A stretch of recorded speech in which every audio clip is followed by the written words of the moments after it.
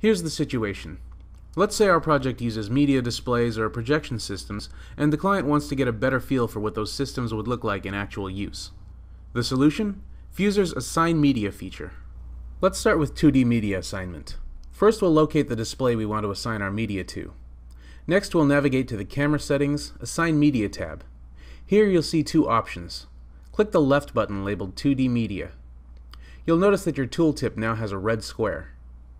Click on the upper left corner of the surface where you want to place your media.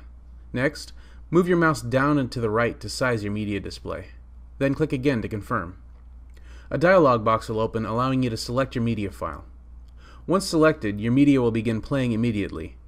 You can even refit your media if it's not exactly where you want it to be. If you want to change your selected media, simply click on it. In the Element Properties window, click Media Path and select another media file.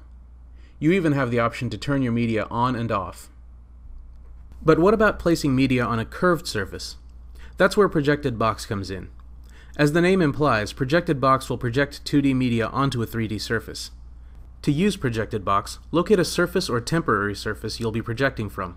Note that your media will be projected toward you. I want to project onto the planetarium dome, so I'm using a cross-section cut to create a temporary surface to project from. In the Assign Media tab, click the Projected Box button.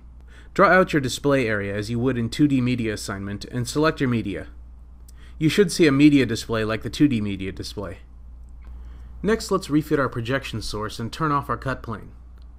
To visualize the projection box, click the Show Projected Shape checkbox. Now you can see where your media is being projected. Use the distance slider to change your projection distance. The alpha slider will adjust your brightness. Once you've done your final refits and turned off the projected shape, use the media switch in the Element Properties window to turn off your projection source. You now have a functioning media system with which to wow your client.